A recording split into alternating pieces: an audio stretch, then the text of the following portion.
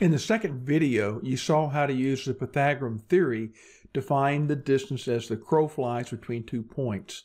Then I showed you how to convert that into Excel by inserting 2 columns, finding the differences in locations of the first customer atoms in cluster 1 for each of the 32 offers. We then squared the difference and summed them. We found the square root to get the crow fly's distance, which was 1.732 units. We don't really know or care whether these are feet, meters, or anything else, so we just say units. But we need to find the distances for atoms from the other 3 clusters, and then we want to find the same distances for each of the 99 customers. So we need to find an easy way to do that using our Excel skills. Let's start by recreating the basic formula for cluster 1 for atoms in cell L34 for the first cluster. I'm going to click in L34, click equal, and start entering my formula H2 minus L2 to get cluster 1 minus atoms 1. Hit enter.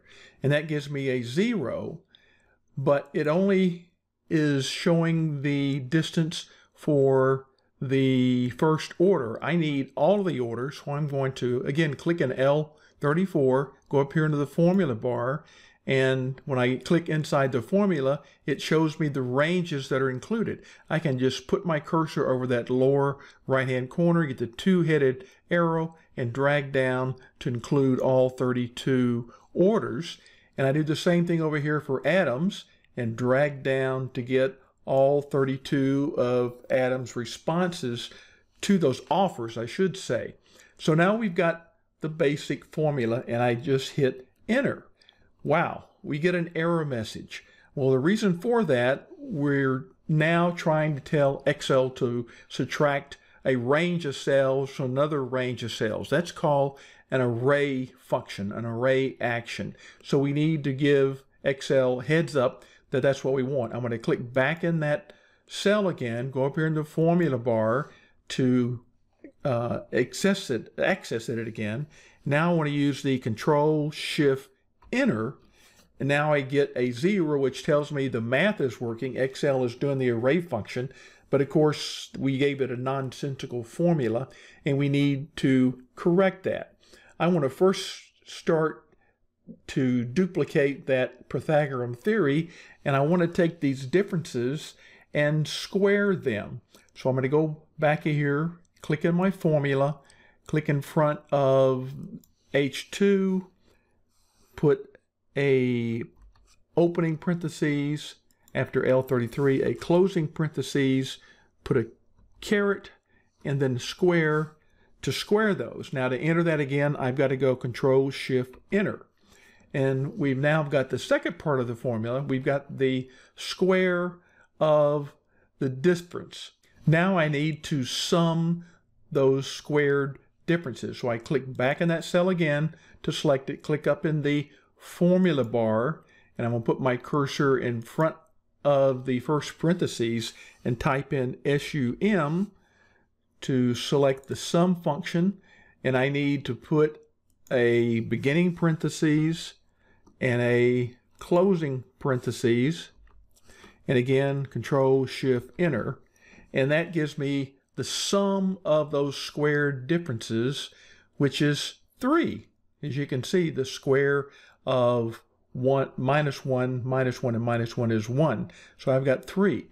The final step is to take the square root of that, so I'm still clicking in that cell, go up here into my formula, click in front of the sum, and now I want to enter the SQRT square root function. Double click on that, and again it gives me the opening parentheses, and I just need to add a closing parentheses, I believe, and Control-Shift-Enter.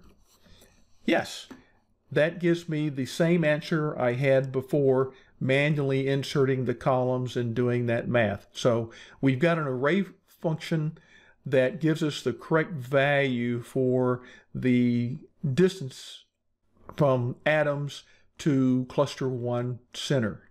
We need to be able to drag that formula down to find the distances for clusters 2, 3, and 4, but first we need to modify it using some absolute cell reference. Before I start editing that formula, I want to get rid of these two columns, M and N, that we inserted temporarily because we don't need them. Select them and then delete, and then all of my customers move order, so we've got all our customers adjacent here. That formula works for customer Adams for cluster 1.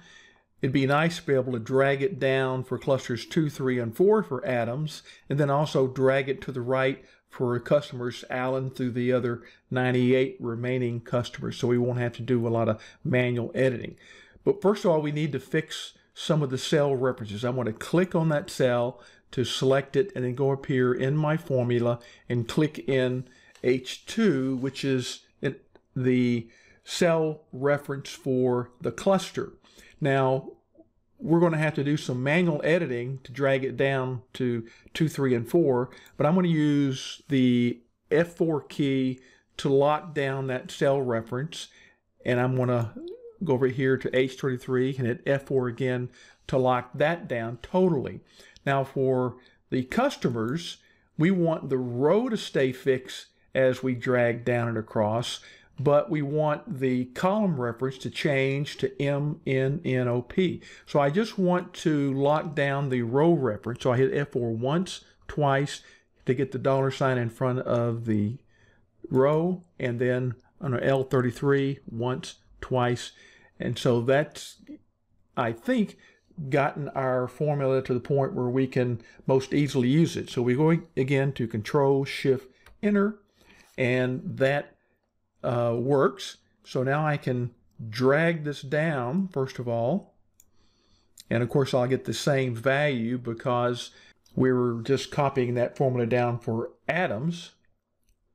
Now I want to edit this formula for cluster 2. I'm going to click on cluster 2, and then go up here in my formula bar and click on the cell references there, and you can see again the ranges that were included. For cluster 2, we want this column instead of the H column. So I'm just going to find that upper right corner and get the two-headed arrow and drag over to select cluster 2, and then I'm going to go to the upper left corner, get the double-headed arrow and drag over to just get the cluster 2 column. And again, we go to the Control-Shift-Enter, and of course we get the same value because we've got all zeros here for the location of the clusters. But we've now changed. You can see that it goes from H to I, and now I want to edit the cluster 3. I just click in it again and do that same process. Click in the formula bar and then drag my corner over to cluster 3 and the second corner over to cluster 3, and then hit Control-Shift-Enter to enter that formula. I'm going to go down here to cluster 4, do the same thing, click in the formula bar, and then drag over to get cluster 4, and here to get cluster 4, and everything matches, so Control-Shift-Enter. Now I've got these formulas set up for each of the clusters for Adams, and again, as we start changing the locations of the clusters, these distances will change. But I'm also set up that I can copy these formulas over through the 98 other customers. So I'm going to select those and then just start dragging all the way to the end, which is there at DG 34, and let go, and I have those formulas successfully copied across. The next step is to determine which cluster to assign each customer, and we will do that based on the minimum distance to a cluster. We want to find the cluster that has the minimum distance, the cluster that is closest to each customer. And of course right now they're all the same, but once we start optimizing this, we'll put different values in here for the cluster locations and we'll solve this. First thing we need to do, and I've added two labels down here, minimum cluster differences, and that's just equal MIN the min function, and we want to find the minimum number of the distances in clusters 1, 2, 3, and 4. Hit equal, and of course right now they're all the same. The next thing is to use an indexing function for us to tell us once these distances start changing and we get one that is truly a minimum, we'll want to know which of them it is. And we use something called the match function. Click on match. And the first thing is to look up the value. We're going to look up this minimum cluster difference in L38, put a comma, and then it wants to look in this range, comma, and then we're just going to use the exact match, 0. I guess I'll have to enter that, 0, and then close it and hit enter. And it gives right now, the assigned cluster 1, which is the logical one. But as these start changing, it will tell us which cluster this customer is assigned to. And now I want to be able to drag these formulas all the way down. So I'm just going to highlight those two formulas and drag them down for all of my customers. Ooh, keep going. There we go.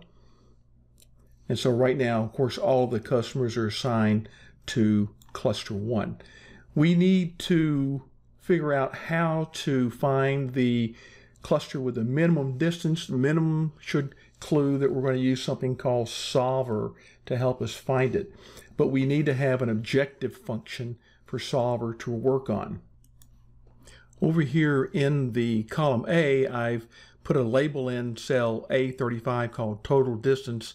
And then in cell A36, we're going to put a formula which will give us the total distance from each customer and its minimum distance and sum those all up. So I'm just going to hit equal, SUM, and then I want to go down to this first cell here for atoms and then drag that formula all the way across and then put my clothing parentheses, hit enter, and that gives me my current total distance, total minimum cluster distance of 174.63.